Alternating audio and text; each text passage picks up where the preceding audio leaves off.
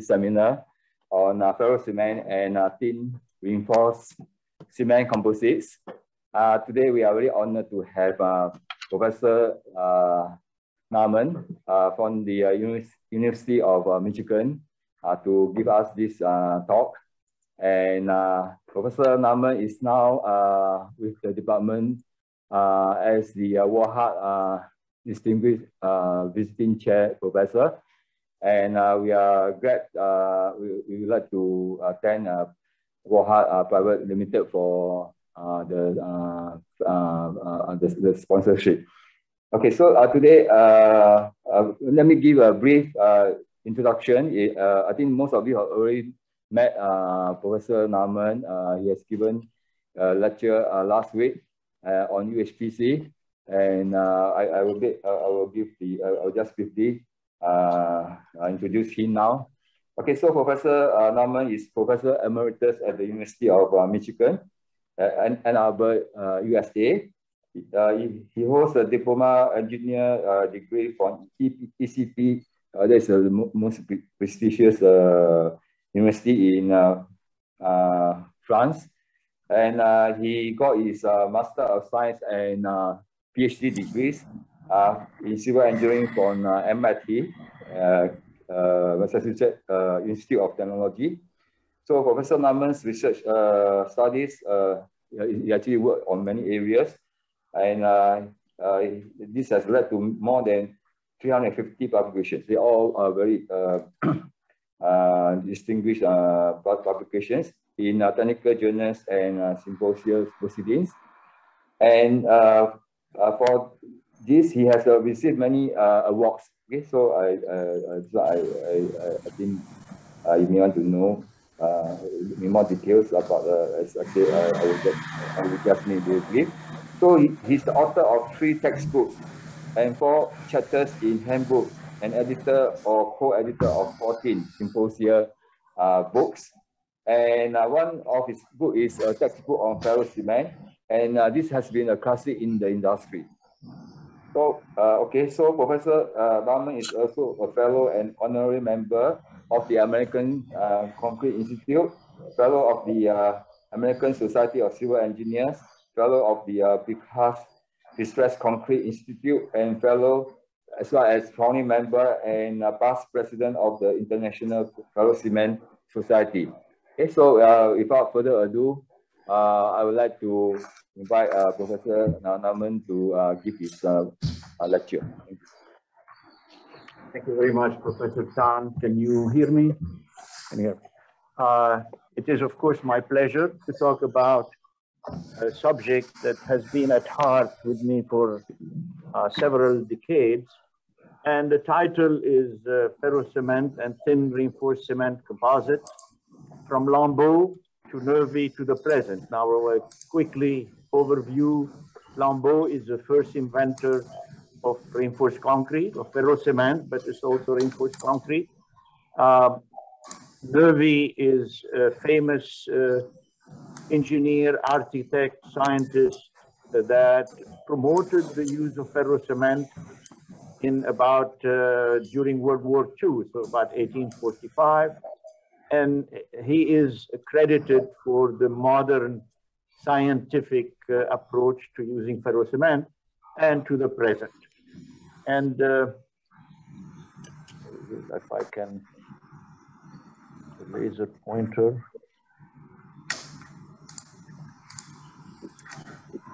What do I get the next slide with this? How do I get the next slide with this pointer? I can't. I have to use here. Okay, it's okay. It's okay. All right. So first, I would like to acknowledge the support of the National University of Singapore and the CE department, the support of the Warhart consulting company for helping with my expenses to come here.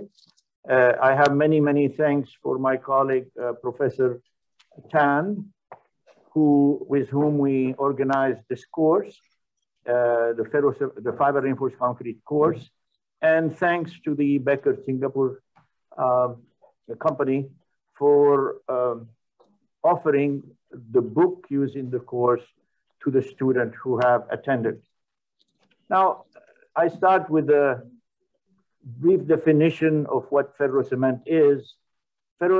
As defined by the American Concrete Institute, ferrocement is a type of thin wall reinforced concrete constructed of hydraulic cement reinforced with closely spaced layers of continuous and relatively small wire mesh. And the statement adds that the mesh may be made of metallic or other suitable material. So in effect, if you are thinking FRP or whatever, it's included in that little sentence on the bottom. In my book on ferrocement, I added a statement to the definition, first by pointing out that the fineness of the mortar matrix must be fine enough to allow a penetration of the mortar when you put it in the, when you force it through the wire mesh. In other words, if you have aggregates that cannot go through the openings, it's a problem. And I also added that the matrix may contain discontinuous fibers. In fact, in the case of UHPC, for instance, where we use very fine discontinuous fibers, it is very possible to infiltrate a wire mesh system such as this one. Okay, so again, visually, we are talking about a system with several layers of wire meshes distributed or equally distributed in the section. Visually, if you have in mind, it's a 15 millimeter thick element, so it's a little bit like plywood. And if you end up with something like what you see here on the bottom, one layer of reinforcement and a mortar matrix on top, it's generally called a stucco type of material. So we are not talking about this, we are talking about that, so there is no confusion.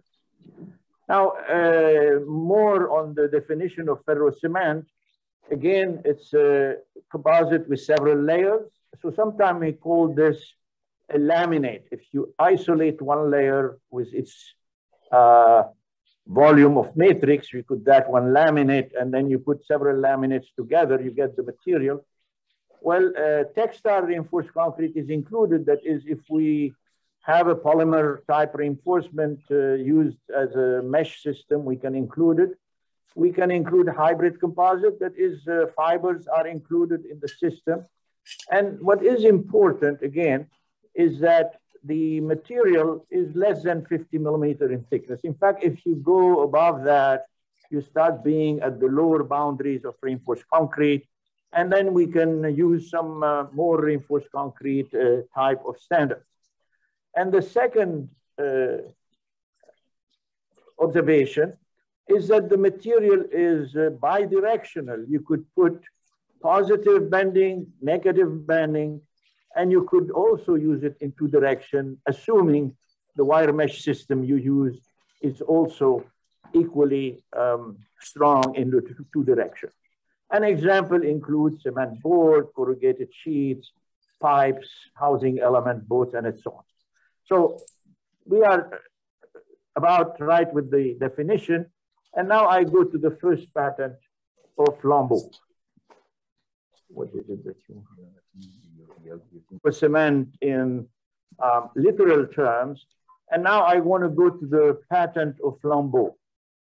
Lambot, a French horticulturist actually, submitted a patent in 1855. It was actually approved in 1855. It was submitted in 1852. And before the submission, he had built two boats out of what ferrocement, how it was defined, 1848, 1849. One of them is still at the museum in one of the small cities in France, Brignoles. And so his patent says the following: combination of iron and cement, destined, meaning with the purpose of, to replace wood, called fer ciment. Fer in French is iron, so iron cement. And it's a substitute for construction wood. And also he adds it's a metallic grid or skeleton for a boat, a water tank, an orange box, etc. Now, what is interesting is that, again, 1848, 1849, he built those boats. There are documents to show that he effectively did that. One of them survived. And so this is considered the first patent on reinforced concrete. In fact, any other patent came after that. So I can't move here. How do I go to the next slide? It doesn't respond. Doesn't respond. Yeah. So let's look at the outline of this presentation, please. Definition I just talked about. History, surprisingly, very similarly to fiber reinforced concrete. We also have a dormant period in ferrocement, and I take it to about 1940. Then I consider a revival period started by Nervi. And I will explain why the first period was slow and dormant, primarily due to scaling to reinforced concrete, the cost of the wire mesh, and so on. The second period, I call the modern development, started with really Nervi, a scientific approach. Nervi was an engineer, an architect, and a scientist. And there was a very interesting paper presentation by Professor Sciorino from Torino in Italy about a few months ago on the contribution of Nervi. And I'll talk with progress with time, that is in the modern time, about the matrix leading to UHPC. So this will be very short because we covered that. I'll talk mostly about progress in the reinforcement. At the end, I'll conclude with the ferrocement model code and some other remarks. All right. So first, I would like to remark that why Lambot's idea was a genius idea. In fact, to me, it was a stroke of luck. Because although cement existed since the Roman, you know, Vesuvius, ash, and so on, and although iron rod existed since the Iron Age, although many large structures like fortresses and castles and temples were built for 2,000 years, no one until Lambot had the idea to combine cement plus iron together to create a new material. In fact, Lambot didn't know that this was such a genius idea. He just, as I say, it's a stroke of luck. He wanted to simply build boxes for oranges and or for plants in his farm. And so, nevertheless, he struck this idea. But also, it's important to see that it was the right time. There was development that helped him. If you look, if there is a way to move this thing, to move this thing out here, Kiagui, it's in the way of my slide. I'm sorry. In fact, if you look at at reinforced concrete books, they often will say that the first patent on reinforced concrete came from Monnier or from Cognier. So you have to understand the relationship, and I want to talk about particularly their contribution. So at the same time as Lambot was working on his boat in southern France, another fellow by the name of Monnier started building also flower pots for the city, the parks in the city of Paris. Could you put this somewhere where it doesn't go into my slide, please? Okay, thank you. So if you look at, if you read about Monnier, you find out that he also built flower pot started 1849, so at the same time as Lambot. So that idea already was existing, was spreading. However, Monnier later on continued to study, I would say, as a curious, he was not an engineer, but I would say he has the heart of an engineer. He continued to study reinforced concrete or ferrocement, and he was the first to point out that cement concrete is weak in tension, and that the tension region is the preferential location of cracks, and therefore that's where he needed to put his iron rod. So he was the first to recognize what we know today, cement is weak in tension. Therefore, that's where we put the reinforcement. And when you look at some of his sketches of a water tank or a box or a pipe, the reinforcement look like what we would use today in reinforced concrete or in ferro cement. Now, another person is sometimes credited for the first patent in reinforced concrete, and his name is François Cognier. Yeah?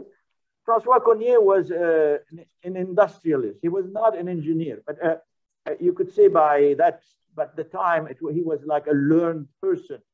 And very much these people, learned person, could learn some scientific knowledge, and they could build houses and etc. or build machines, and it was based on their own knowledge and responsibility. So now in 1852, Cognier recognized that cement and iron bars, there is potential for them, and he started himself experimenting with concrete and bars and iron bars. And in 1953, he built a reinforced concrete house in the suburb of Paris. I'll show you that in a minute. And he called, because he's also, he has the spirit of an inventor, he called the new material béton armé. Béton is concrete, armé is reinforced. So basically is reinforced concrete. And that name has stuck with us now until today. And based on his initial experience of building the house in 1853, Cognier in 1956 took some patents, and as an industrialist and an entrepreneur, if you want, he built few large-scale structures, the aqueduct of the Lavande near Paris. He built the foundation of the lighthouse of Port Said in Egypt. And at the time, they were building the Suez Canal, and he contributed to several structures along the Suez Canal. So we are talking about between 1850, 1870, we had quite a few development of concrete structures. So this is the lighthouse of Port Said. The structure itself is masonry, but the foundation is reinforced concrete. This is the house that Cognier built in 1853. The photo was taken in 1998. I didn't have a new one, but since the time, so the house was in fact in disrepair, but since the time the French government took over, considered that this is a historical monument, and they are remodeling. Okay? So reinforced concrete, in a way, started with 3 names, but the basic idea came from Lambot, who put the two materials together. There are other milestones that you have to look at again. This is bird's view. What was happening at the time between, say, 1800 and 1855? What was happening? First, we know that Portland cement, we know that iron wires, which were treated, heat treated, so to make them a little bit more ductile, were available in the range of 1 millimeter to 5 millimeter already around 1800. We also have a patent taken by a Frenchman, Henri Fourdrinier, who made a hand-woven iron wire mesh, which was used in some machinery for the production of paper. So these ideas existed. And then we know that starting 1836, a company in the UK, Barnard, Bishop and Barnard, in fact, you see their name 3 times, tried to sell. They are in the netting business, in the textile weaving and netting business. Tried to produce wire mesh, handmade wire mesh, and they have 3 patents: 36, 44, 55, still all based on hand weaving. So it was expensive in a way, but they tried to get patents. So this is the background I see in terms of wire netting. Now, let's go back to Lambot for a second. In fact, Lambot did use in his production. He used iron wires. These were about 3 millimeter to form, say, a larger grid. And he netted in them, like you would weave in a textile, finer wire, which is about 1 millimeter. So in effect, Lambot did by hand what would a machine do, fortunately, on an industrial basis. Now, between 1850 and 1860, there were some very, very important development. One is the patent was taken by Henri Bessemer on producing steel. Steel, by definition, is much more ductile than iron because, in fact, its composition is different. So, in fact, steel bars started becoming available as soon as 1860. And that, as a result, made reinforced concrete so much more attractive. At the time, there was, I guess, a hunger by engineers or whoever was scientific enough for a material that could be used in roofs and slabs. And so reinforced concrete came as a tremendously good answer to all that. And so steel and reinforced concrete structure took off at a very high rate. And since then, of course, we know. Now, I want to point out that between 1850, the invention of ferrocement, and 1890 here, there was no industrial machine that could produce wire mesh. And you could say that for about 40 years, producing wire mesh by hand was going to be not only expensive, but time consuming. And if you wanted to buy from this company that was doing it using hand knitting, it was very expensive. And as a result, the development of ferrocement, if you want, was hindered. Reinforced concrete was taking off, steel was taking off, and then ferrocement, too expensive, too difficult to find a wire mesh. Now I want to look at this time axis. 1849, that's ferrocement start. I looked to 1970 in a first phase, and then there is a second slide that shows the next period. On this time axis, I show this period here between 1849 Lambot and 1940 Nervi, and I would like to explain a few milestones. During this period, above here, we have some application of ferrocement. Below, we have application of reinforced concrete, fiber reinforced concrete, pre-stressed concrete. We all know that reinforced concrete, pre-stressed concrete, they have led to the largest evolution of construction material throughout the world. But let's go back here to ferrocement. Remember, the idea of the ferrocement initially was a boat. So people try to continue that idea. And if we look at the literature, we find at least 2, 3 attempts to use boats. We have Boone used a boat called Zimu. Now it's in a museum in Amsterdam. 1896, that's after we started possibly being able to buy some wire netting. Gabellini in Italy introduced several boats. And then really nothing was happening. Certainly it was mostly marine structure and perhaps flower pots or something agricultural application or horticultural application. And then around World War I, there was a shortage of steel, and several states, several countries, including the United States and Canada, decided they will use concrete boats or ferrocement boats. So the idea of ferrocement boats can be built, so let's scale it on a large scale, concrete boat. And if I told you today, build the reinforced concrete boat and you use your experience, you know it's going to be very difficult. The cracks in reinforced concrete can be large. You will have infiltration of water. So it's very, very difficult.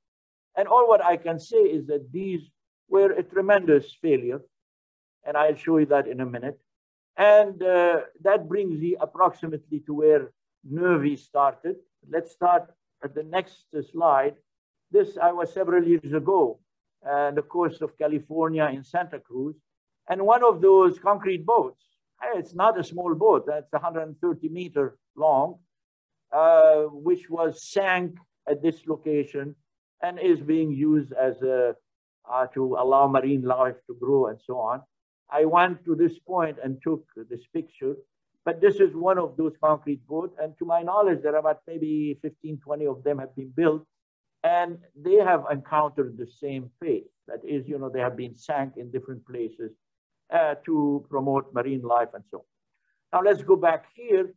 So this 1916 experience was very bad for ferrocement because it gave ferrocement a bad reputation. You know, the boats couldn't be used, etc. Then came Nervi in 1940s. In fact, same idea was the beginning of World War II. The Italian Navy didn't have enough steel to build enough steel boats. Nervi wanted to convince them that they can use ferrocement boats. And so he started building his own boat, or call it yacht. I'll show you a photo. And then he worked with professors from Politecnico in Milano, from Politecnico in Torino, experimenting ferrocement like bending, tension, etc., and came up with a recommendation to use it. So let's move here. This is his boat called Irene, quite large actually. I'm sorry, the quality of the picture is not very good, but 65 ton, whatever that means in terms of marine structures. And the experiment that I mentioned, he worked with different universities, led to a paper in which he wrote the following, and that's a very important conclusion. The fundamental idea behind the new material, ferrocemento, basically ferrocement in Italian, is the well-known and elementary fact that concrete can sustain large strains in the neighborhood of the reinforcement, and that the magnitude of the strain depend on the distribution and subdivision of the reinforcement throughout the mass. So basically what he's saying, remember ferrocement is made of several layers of wire mesh distributed throughout and small wires. So you could in effect consider a concrete element, put a big reinforcing bar, same area, cross-sectional area, as 100 small wires. And the behavior, although the strength might be the same, the behavior is going to be totally different in terms of the strain capacity of the concrete. So when you talk about the strain capacity of the concrete, because you have bonded reinforcement in large area, you end up having very small crack width. And this conclusion, in effect, or his observation, was demonstrated in some experiment, not only this one, but in some experiment on ferrocement, where we show that the crack spacing at failure of the structure of the element in tension is inversely proportional to the specific surface of reinforcement. That is, the more you subdivide the wire, even for the same area, the smaller the crack width and the smaller the crack space. And now you could realize that, yes, ferrocement, if you keep the crack width very fine, can be used for marine structure. You know, we can coat it, we could control the crack opening, etc. But in fact, Nervi, I mentioned that he's a very famous architect, engineer. Based on his experiment, he built this structure, the Torino Exhibition Hall, in 1948. So you have a big convention in Torino, and this was the main structure, and all the roof of the structure was made out of ferrocement and ferrocement element. Beautiful structure. Now, why do I have this picture? Well, first is to show that it's a beautiful structure. But in fact, in 2018, I was visiting Politecnico in Torino, where there was a team appointed by the Italian government looking at all the structures that Nervi built. They needed rehabilitation. There was corrosion. There was problem. They have had earthquakes in the meantime. Some columns were cracked. And we were member of a commission to evaluate or give our opinion. So this is Professor Sciorino from Politecnico Torino. Some of you may know Professor Marco De Prisco from Milano, Professor Gambarova from Milano also, etc. So, but we were there to help understand the ferrocement, and they wanted to repair these structures. Okay, so let's move. So now you could see it from from the exhibition hall 1948, there seemed to have been enormous interest in what Nervi had achieved. And as a result, many amateur builders decided, hey, if Nervi can build a big structure in ferrocement and he can show that the specific surface of reinforcement reduces the crack, we can build boats. And there were many boats built by amateur in the UK, Canada, New Zealand, Australia, Southeast Asia, simply without scientific approach, basically talking to each other, saying, I'm putting 5 layers of mesh and I'm putting 3 millimeter grid of skeletal steel and so on. So the interest here led immediately to some development. I'll show you a couple of pictures. And then in 1968, the United Nations Food and Agriculture Organization wrote a report saying, effectively, ferrocement is a good material, should be used for marine structure and agricultural structure. They had in mind, if you are a water tank, silo for grains, channels for carrying water, and etc. And so there was, I would say, from this point on, with Nervi's papers and several large structures built, not only the one I showed you, there was, if you say, a revival in the idea of ferrocement. And this is the type of boat that were built a little bit during that period with the amateur builder. And you could see some of them like this one, quite large, could be for fishing or a yacht for pleasure. Now we go to the second period where again, I have the red axis here is time. And I want to talk about some milestone on the top and some development on the bottom. So on the top, 1972, the US National Academy of Science produced a report that was of big interest to many people in the community who are interested in ferrocement, in which they effectively say ferrocement should be used scientifically, not only in marine structure, but in terrestrial structure, agriculture, and so on, to encourage. In fact, at that time, the US was involved in the war in Vietnam still, and the Department of Defense had used barges, small barges on river with the Vietnamese to transport grains or material or so on, was much cheaper than using anything else. So they already had some experience. In 1975, American Concrete Institute formed a committee on ferrocement. So we were working, at that time, I became a member immediately. We were working with Professor Shah and so on. In 1976, at the AIT, Asian Institute of Technology in Bangkok, there was a center was formed, which was funded by several countries, International Ferrocement Information Center. 1979, RILEM had a committee on ferrocement. IAAS also had something working on thin reinforced concrete, which was like ferrocement. And in 1991, a number of, you could say, learned people like me and Professor Paramasivam, who was working here, we formed a small society called the International Ferrocement Society. Now, the idea was not because we needed a society.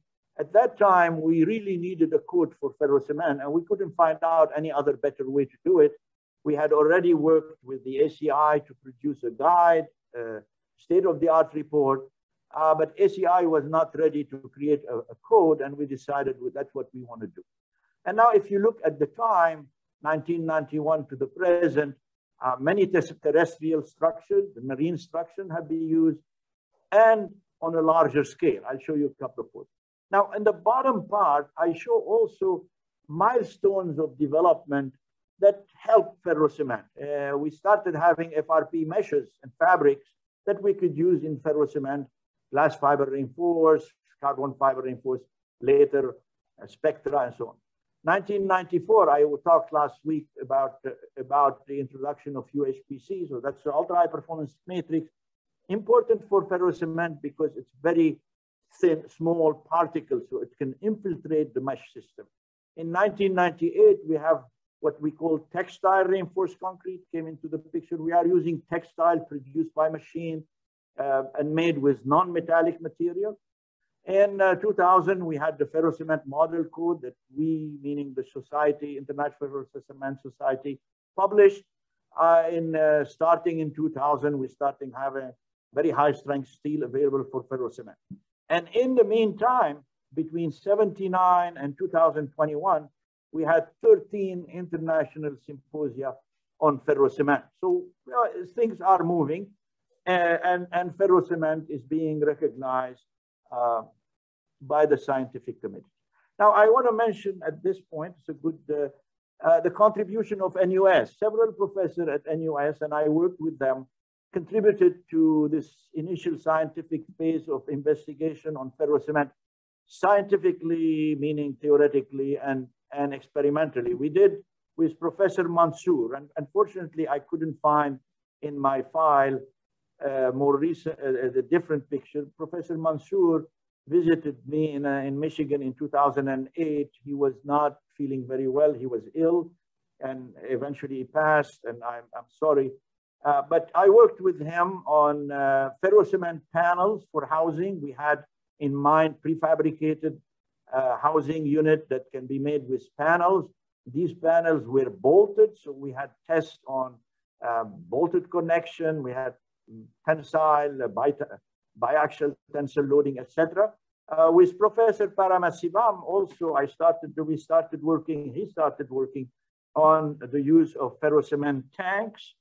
All right, here I show you Professor Tan and his family who spent 1 year sabbatical at the University of Michigan with me 30 years ago, and we have been a very good friend and colleague since. This is Professor Paramasivan as the 6th International Symposium on Ferrocement in 1997 or 98, I can't remember. This is another symposium that was organized at NUS by Professor Ong and Professor Mansour in 2002. So the groups at NUS have really contributed quite a lot to the success of ferrocement. And I think it's a good time for us to acknowledge that. So that this is again, Professor Paramasivam, Professor Ong, and I have remained friend with everyone. Now, let me talk quickly about evolution of the material for ferrocement. I can talk for a long time, but I'm going to cover here development in the matrix, development in the reinforcement, and I'll skip up to the code. Okay, development in the matrix. Remember last week I covered ultra high performance concrete. Well, I could say also that's the very big development for ferrocement. Notice one of the things is that ultra high performance concrete can be made to be extremely, let's say, liquid, okay? And if you think the way we build with ferrocement, typically what we do, we plaster, we use a rather viscous or not very liquid mortar. We plaster, we force the mortar, such as in this example here and this example, we force the mortar through the mesh. However, with the use of ultra high performance concrete, now we can think that when we have thin element like ferrocement, look at this particular beam, it have only 6 millimeter across, width. It is possible if we are using ultra high performance concrete with less than 0.5 millimeter particle to then infiltrate, or therefore we can use mold to produce these elements.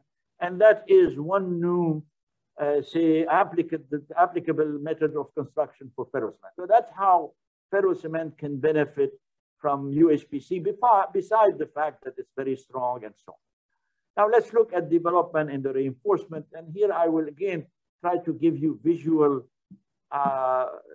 ideas of the reinforcement and one conclusion related to each step. The reinforcement for ferrocement is mostly wire mesh, and that could be expanded, it could be square welded, it could be square woven, it could be what we call aviary or chicken wire mesh, and so on, and improvement on.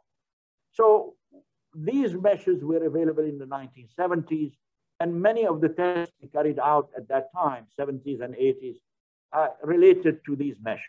And in one single conclusion, when we use these meshes in a ferrocement plate and we test in bending, remember the bending in ferrocement is positive or negative is about the same. We find that when we put the, about 7% reinforcement, that's the most when you accumulate your meshes, we can get 50 megapascal modulus of rupture. Modulus of rupture here meaning the bending resistance. You made an equivalent elastic bending stress, so you can calculate it like 6m over BA squared. That gives you a quick idea to compare. So now these were the reinforcement we used at the beginning. And then we started having on the market other reinforcement like a polymeric reinforcement. And I divide them in low end, low strength, low modulus, polypropylene, nylon, polyester, and then high end, glass, carbon, Kevlar, HDPE, which is Spectra, and so on. And so I show you here the low end. This is a nylon, this is polyethylene. We tested a lot in all type of these reinforcement. And by and large, we found out that at least the low end gave us limited performance. Typically, here I reach 16 megapascal modulus of rupture compared to 50 with the steel meshes. And okay, I can't read this part, but that's okay. And then we continue now with the more advanced meshes. Carbon, Kevlar here, you know what it is. It's used for bulletproof vest. It's a type of aramid, but patented. Carbon, Spectra. Spectra is high density polyethylene fibers used for the meshing. And so these are high performance meshes because they have high strength and high modulus. It's not a low modulus. And when we use these systems, and I want to be as concise as possible, you could use this system in this configuration with several layers. And we found out that all the layers that were in between, naturally because of the bending, but also because of other issues, were not as effective. These are very expensive. You use carbon, or at the time, use carbon mesh or Spectra mesh. It's extremely expensive. So we found out that because these meshes are difficult to maintain in their position, exactly where you want them, they would sag. And as a result, the composite results were not very good.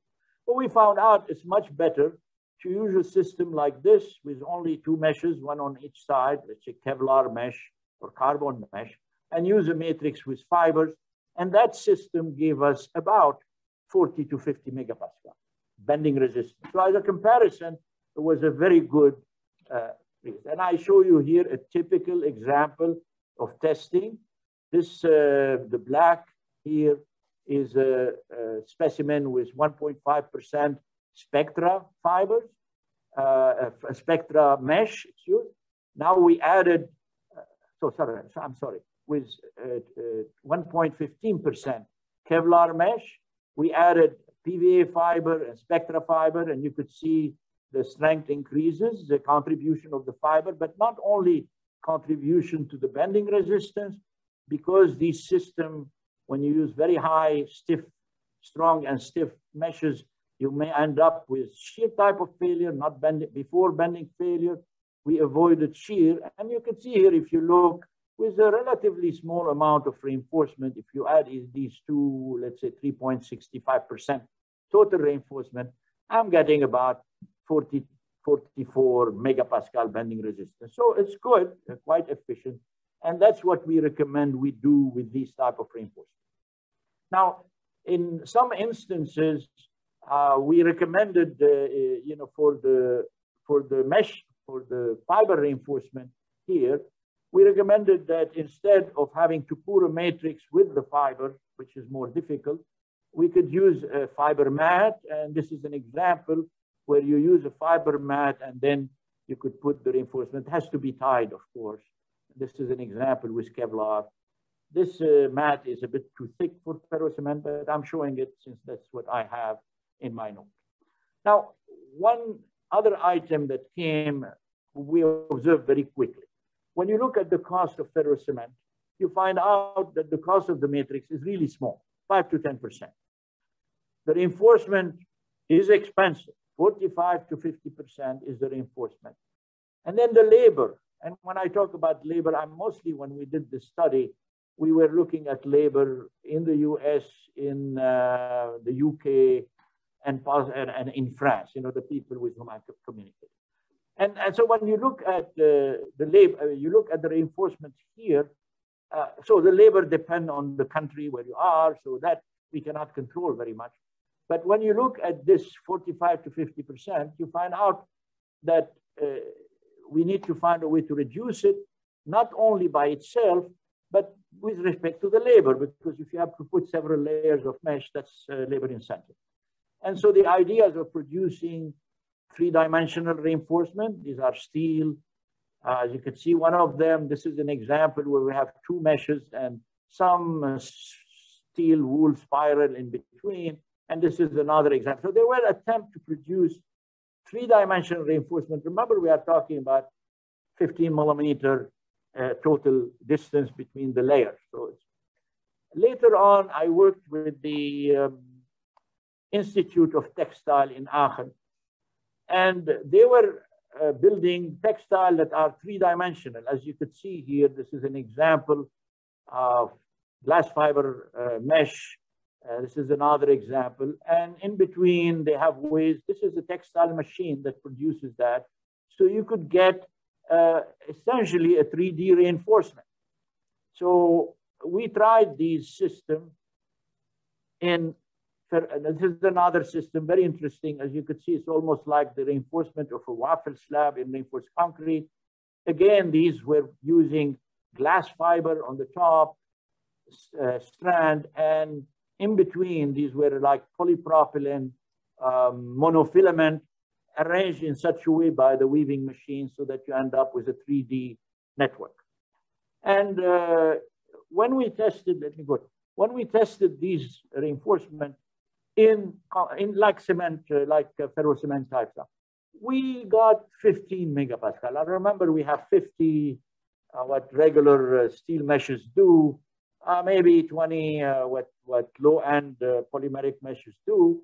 And these didn't give us so much more, although it was so much easier. You just put them, you pour the cement matrix on top and so on. And the reason was that we felt that the glass strands were not strong enough. And when I say strong enough, I don't mean the wire, the monofilament of glass. So when you put glass fibers together, you attach 200 filament, and the resistance of that, let's say, strand is much less than that of one wire.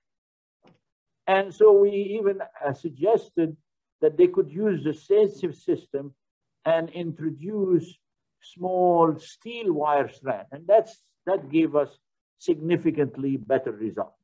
But all these systems, if you want, are quite expensive, but available should there be an important application to use. All right, so in summary here for this, we observed that for the 3D textile that we were involved with, the models of rupture was about 15 megapascal. And of course, it's good enough, but maybe not as we hoped it would be. And there is need for research in this area, obviously, especially if you could get your steel mesh on top and then use the fabric as a spacer. So I want to mention that sometime in the late 1990s, early 2000, we had some very high strength steel available on the market. And so the first thing we do, we will try to use it in some ferrocement. And this is an example. This is called a hard wire. I don't know if you could see the detail, but in this, there are very fine steel strand in the longitudinal direction. In the transverse direction, it's only a glass mesh simply used to maintain the strand in their position. It's almost like the strands are glued to the mesh. Although I don't have the details here to show at least the detail of the wire, but the wires were in the up to 3,000 megapascal tensile strength. So it's a very, very high strength steel performance that you had with this material. Another example, this one is produced by Becker, called Fleximat. Here you see more detail. This is where the strands are going. And then in this direction, you have a polypropylene, actually, they call it a lino mesh. It goes back and forth to keep the spacing of the reinforcement. We use this system for ferrocement plates and for confinement of column. And we were very happy with the result. And again, this, I cannot see on my screen, the bottom part, but it was about 25 or 2,800 megapascal tensile strength. In fact, what we did, I want to show you an extreme result. Again, looking at models of rupture. We, with regular steel meshes, 50 megapascal. With the others, polymeric meshes, high end, we also are close to 50, low end, we are 15. But we wanted to find out what is the upper bound.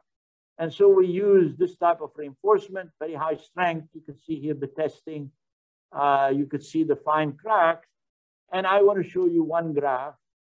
This is the load, the equivalent elastic bending stress. So basically, it's like the load deflection curve. On the bottom, you have deflection. This curve here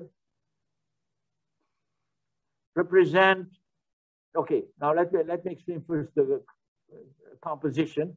We have used this very high strength wire mesh up to 4 layers of it here. And the 4 layers are equivalent to 6.27% reinforcement. So there's a lot of reinforcement. Then we use an ultra high performance matrix with fibers, and the fibers 3.5%. These are short fibers because we needed to infiltrate the matrix. So you can see I have here a material that is almost about 9.7% total reinforcement. But then look at the number. With this material, I'm observing 220 megapascal models of rupture. Almost like a piece of steel, okay? And so that gives us the upper bound potential of this material. Now on the lower here, you have some other cases, but this would be the curve with only the fibers, like UHPC with 3.5%. And again, you could see where the 50 is. In the 1970s, we could get 50 megapascal with 7% total reinforcement. Here I'm getting 220 megapascal with almost 10% reinforcement. Okay. And to give you an idea what it means, I took here 2 beams. I'm showing for a comparison 2 beams. This is a slab, reinforced concrete box beam, calculated their nominal bending resistance for the maximum reinforcement allowed. And unfortunately, I cannot see the bottom, but I know that if I calculated what would be the equivalent elastic bending stress, I get something like 30 megapascal or 33 megapascal to compare to 220 that we observed in the previous slide. Again, this is quite an achievement for ferrocement as an upper bound. Now, as a summary, the steel wire mesh, how did the reinforcement evolve over time? The steel wire mesh, which was already available in the 1940s, low-end polymeric meshes, we were not successful. It was too, in fact, they could be successful in a very lightweight matrix, but they were not successful in normal weight ferrocement. High performance polymeric meshes, they were successful. We were able to obtain up to 50 megapascal models of rupture. High strength steel meshes, I think we could still say that steel or high strength steel remain the most competitive material for ferrocement. And of course, now with the extent of 3D textile and fabric and fibers, I think there is more work to do in that area in terms of the maximum models of rupture achievable. I, in fact, believe that eventually it is almost better to use a textile as a spacer between 2 meshes of 2 very high strength steel meshes, you know, as a way to achieve the best material. So I want to quickly here show, I have a few minutes, I want to quickly show the range of application of ferrocement that you probably have seen some, and maybe other are on the way. Started with small structure, biogas digester, a small water tank, a structure, quite larger water tanks at the top of building. And then, again, some agricultural structure. This is like a grain silo, a small house. These houses were built in Cuba up to 2-story high out of ferrocement panels that were prefabricated and brought to site. This is a relatively new application used by Mr. Milenkovic, and I'll show you, where he has built many of these houses, low cost of production. Here, maybe you see an example. You see this is typical number of them. And what he did, he developed this frame out of steel. So this is prefabricated coming into the site. Everything else is simply wire mesh and 3mm wire that he ties everything with, covered the thing with wire mesh, and then you end up with a very nice house, let's say, or it could be shelter, or it could be warehouse. He has done that on a large scale. This is a large warehouse, as you could see.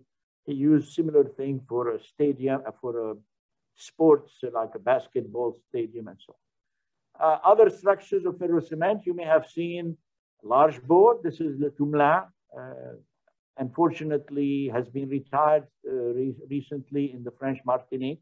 It has been built in the 1870s. So this is the Saiger landmark in Lampung, Indonesia. The roof is out of ferrocement.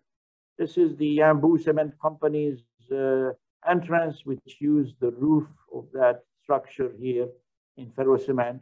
This is the latest development. We don't have many applications in ferrocement, but this development, the Stavros Niarchos Foundation Cultural Center in Greece, was presented at the Ferrocement 13 Symposium. 100-meter by 100-meter. The top, all ferrocement, call them slab, used to also hold solar panels. So a very interesting application. The span between the columns is like 8 meters, so it's quite impressive what they have done. This is today, the news are on Ukraine, but I got this photo from a development in Ukraine. It's a hull, and it's 1,000, again, I don't have the bottom part, but it's 1,000 ton. The whole structure is a ferrocement hull, okay? 1,000 tons, used also for river transportation in Iraq. So we do have a potential for large application. And now, would like to talk about quickly this slide about the evolution. Remember, with Lambot, we started with the small boat and the flower pot. Then we moved more marine application. Then we went into terrestrial application, especially after the UN Food and Agriculture Organization suggested ferrocement. So we went into housing, marine pontoon, cladding, a potential new application.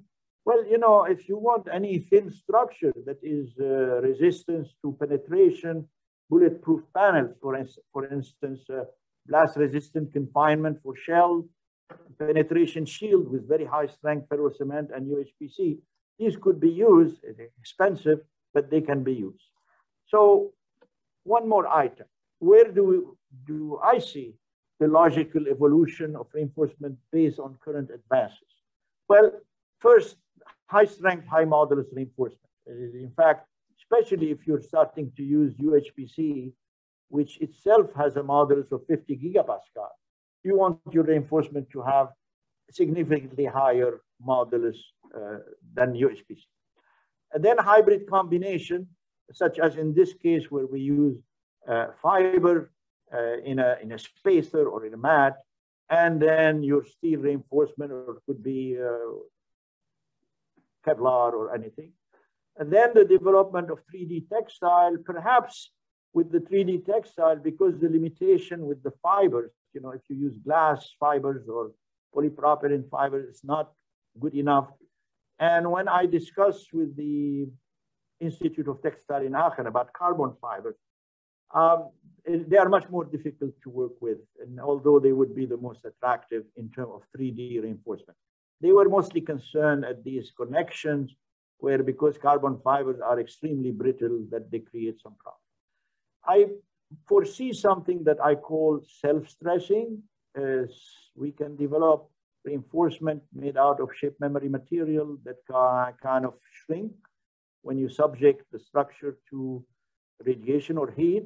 So imagine you could put the shape memory mesh, let's say, in a ferrocement, wait till it's hard, then subject it to heat, and the mesh tries to shorten, creating pre-stressing. So this is an area we can look at. In the case of the matrix, ultra-high strength is durability as well, ultra-high strength and durability. That's UHPC with microfibers. And again, the idea of some self-stressing with expensive cement instead of regular cement. Okay, I talked about everything, and the last 5 minutes or 3 minutes I would like to talk about the code, the ferrocement model code. And this is really somewhat a personal story. In the 1980s, in the 1980s, as I mentioned, ACI, of which I was a member, and Professor Paramasivam was a member, and Professor Shah was a member, we worked together and developed a guide for ferrocement and a state-of-the-art report for ferrocement. But when we tried to get ACI to develop what we call a code for ferrocement, that's so much more difficult. It was, okay, I heard all the reason why they couldn't do it. But imagine ACI is responsible for reinforced concrete code. Other entities are responsible for United Building Code. STM standard comes up with some code related to their material and so on. So we couldn't convince ACI to come up with a code for ferrocement. So we decided as a group of researchers and professors, let's develop a code and put it on the market so that people can use it. And to make the story short, we did. We developed a code, we published it in 2001, 90 pages. It was written like a code for ACI, but we called it Building Code Recommendation for Ferrocement. On one side, you have a column giving the prescriptive language. On the right side, the column explained the prescriptive. So it was like a code and commentary. And that was available. And we were actually very happy because we thought that's all what it needs now for people to start using ferrocement. And we were extremely disappointed because anytime a person, an engineer, even using this code or ACI, try to build a structure, they face regulation, code, building inspectors say, well, this is not internationally approved, etc. And they wouldn't approve. And in fact, by talking to my friend who was building these houses, Mr. Milenkovic, he said, in effect, he convinced the building authority, the local building authority where he's building these houses, by almost telling them, I take responsibility if anything goes wrong, I'm responsible, I'll pay for it. Then they allowed him to use ferrocement. So it's a very difficult situation. And we have, the Ferrocement Society has tried to make this code available almost free of charge, just use it so that people can take advantage. I take an example. We have had 2 earthquakes in Haiti in 2010, 2021. And it would be so easy if we can allow people to build their own little ferrocement house or hut or whatever it is. And the material that we can furnish are so little. I mean, wire mesh and some wires, anybody can learn the technology. But as I said, it's so difficult to get that approved by the local authority. And so when I look in these concluding remarks, I would like to first summarize my own feeling. Ferrocement is more versatile today than at any other time. from low-tech to high-tech. Low-tech, anybody can build with it. From steel mesh to FRP mesh, from 2D reinforcement to 3D reinforcement, textile and fabric. For one-type reinforcement to hybrid combination with fibers, from structural standalone material to support and repair and so on. The most important advances today, the high strength and 3D reinforcement that we can achieve, UHPC class matrices, I talked about last week, larger scale marine and terrestrial structure. Larger scale marine, up to maybe 30 meter should be very possible. And it could be very attractive for inland river transportation. And the most critical need remains for me, the code, the ferrocement model, most critical for me is to have an internationally recognized organization such as ACI or UBC to recommend or redevelop a new code, but to have a code, official code for ferrocement. Now, I conclude by saying it is unfortunate that the lack of funding or endowed funding, in fact, I'm not sure it's funding as well as self-interest, has been very detrimental to the full progress of ferrocement, and as a result, has not served the branch of society that could most benefit from it. That is the public, and more particularly its less fortunate component, such as self-help and amateur builders. If we can have a simple code that anybody can follow, and that is recognized or signed on by scientists like some of us, then somebody who wants to build on his farm a little hut or a little water tank should not be kept from doing it because of some code that doesn't exist. Okay, that's why I want to conclude my presentation. I'll skip on this one, and thank you very much.